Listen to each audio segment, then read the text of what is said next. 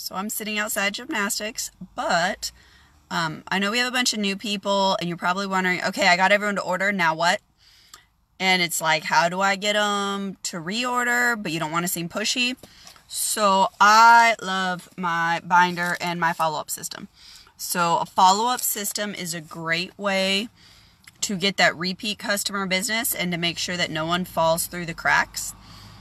There's a couple different things you can do. Some people do the AMI, it's digital, it's on your phone.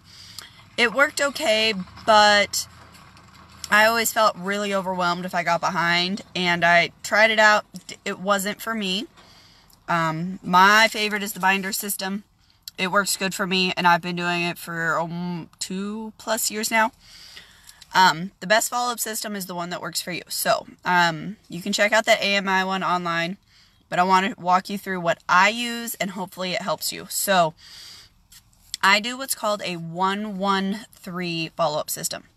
So, I'm going to show you through how to do it. So, in this binder, first section, I have a little tab, and it says to be ordered. So, this is where I'll fill out the order forms, and these are people I need to place. They've given me their orders, but I might be waiting on something, or people who've pre-ordered, and I'm waiting for the date. So, these are people that have to be ordered. Next, is, this is the 3x5. The binders, I think I got the binder at Walmart, maybe, or Office Depot. These little folder things, I had to order on Amazon because I couldn't find them in stores. But I have one that says ordered. So these are anyone who I've ordered their product, but I'm waiting for it to come in. Next, I flip it up and I have pending delivery. So these are either online orders, because I just print off those online orders and stick them in here, or people who I've got their product in, I let them know, hey, I got your order in, but I haven't delivered it to them. Next up is 1 week.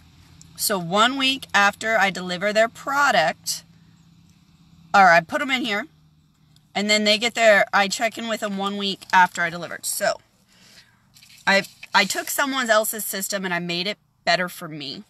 So I took there and I made these little, so I can put their order date, which 9 times out of 10 I don't fill that in because it's someone, basically they came over and bought something. Their delivery date. This person, I delivered their order on 7/23. 1 week following. I should have checked in on Saturday, but Saturday I did a huge open house, so I haven't checked in yet. But once I check in with her 1 week after her order, I'll put a check mark. So basically 1 week, I'm just going to check in and see how they like the product. I'm not even trying to offer them anything else. It's just, how do you like their product? You know, you might find out, oh, I love this scent, or ooh, sometimes they do reorder. But normally it's just, it's like, ooh, I love everything. Thank you so much for checking in.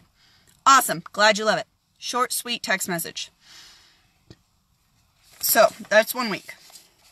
And after I check in with them, then I'll put a checkbox and I move them to next 1 month. So in our 1 month form here, this one again, it should have been 8/1. So I'll check in 1 month, 8/1. I'll let them know, hey Susie, just wanted to check in, see how you're doing on all your Scentsy goodies. The new catalog just launched and it's full of some amazing new scents. Do you need a refill on anything? You know, just make it you, or I'll let them know whatever the weekly special is. I do a lot of my stuff via text message, because normally if I try to call on the phone, you get that awkward, how do you get off the phone? So I do text or Facebook message just because it's easier and it works for me.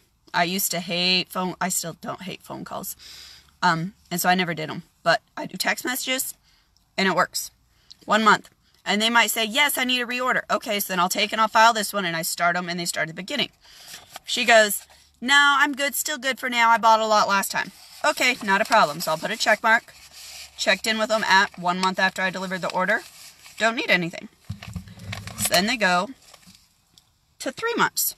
So 3 months after I delivered their order, I'm going to check in again and see if they need anything. And if they say yes, okay, then I put them back to the beginning. If they say no, what I start doing is I leave this next one blank. So after 3 months, so if I get delayed behind, so this one, I won't check in with her till today. So today is 8/3. So then month 4 is going to be 9/3. So I'll put that's the next time. And if they say no, then okay, month 3. And then I'm going to go in and I'm going to check in at month 4, 5, and 6 after the date I delivered the order. After 6 months, so there's the 3-month follow-up. Then they move over. If they say no at 3 months, my handy dandy binder. Then I flip over. 1 month, 3-month follow-up. This is where I'm going to follow up on month 4, 5, 6. And if they still don't need any goodies at month 4, 5, 6, then they go to 3-month follow-up. That's the old label. So on 3-month follow-up, grab one that actually has the good label on it. I switched my labels. So if they don't need anything on month 4, 5, 6, then I'm going to follow them for every 3 months. Shh. So I'll follow up with month 6, month 9, month 12. So this is month 12.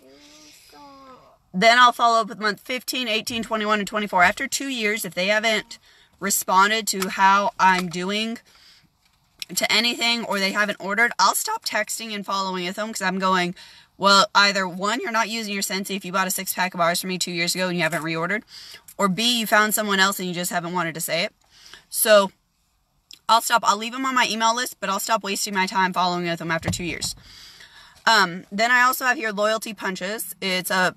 I'll get into that next. Did I send them their thank you card? Have I added them to my VIP mailing list?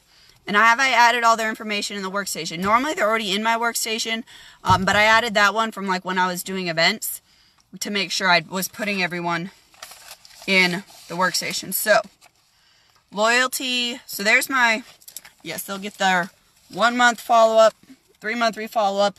Once, yes, I have a lot of people on that one. If they reorder and they need to file, they go in this one. People who've joined.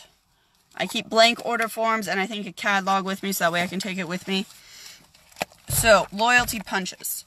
One thing that I do to try and get repeat customers is I have a loyalty punch card. So I do, after 12 items, you get a free bar of wax. For the most part, I don't let them just pick any bar. It has to be a bar that I have on hand. And I do a free bar of wax just because that's what I buy at half price items. So I'm not spending that much.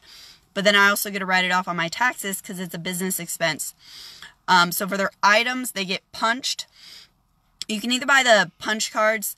I got tired of people always losing them. So I have a recipe card box and I file them by first name with index cards. I don't have them with me. I can show you that when I get home.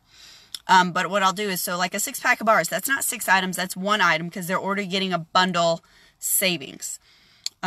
So for each item, so if they don't bundle their bars and they buy 6 bars individually, I'll give them 6 punches. And once you get 12 punches, you get a free bar of wax of your choice. That is my loyalty punches that I give people. That's why I have that thing, so I can make sure I give them punches. The other thing is mailing list. I can do your video again on how I do my VIP. I send out I call it Smell Good Mail, so basically the Warm of the Month flyer with a felt sample to anyone who's ordered in the past 3 months. So the end of July, I sent out mail to anyone who'd ordered in May, June, or July, got Smell Good Mail. So August, I'll drop off May, so at the end of this month, I'll send out Smell Good Mail to anyone who ordered in June, July, or August. Another thing that you can do if you're trying to get new customers, maybe implement a referral system. If you refer me a new customer, you get a free bar of wax, but not just for referring. So say Terry refers her friend Jenny to me. Well, once Jenny makes a purchase, then I will give Terry a free bar of wax. You can't just refer a new customer to me and get a bar of wax. You get your free bar after that person makes a purchase. So if you're just starting out and you're like, well, how am I going to grow your customer base? Well, maybe let all your customers know, hey, if you refer me a new customer, you're going to get blank after they make their first purchase. It could be a scent circle, just something that is affordable to you. Just remember, keep track of all that because you can write it off as a business expense.